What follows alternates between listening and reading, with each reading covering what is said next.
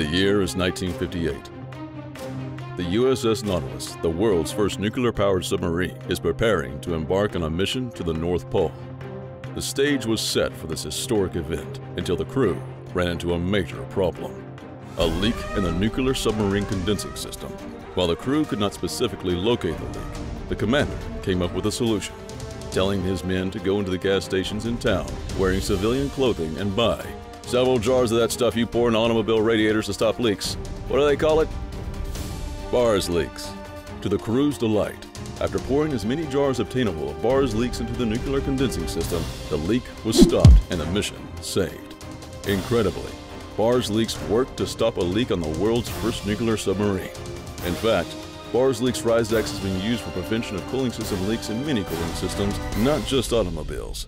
No matter the vehicle, the next time you spring a leak, use bars leaks.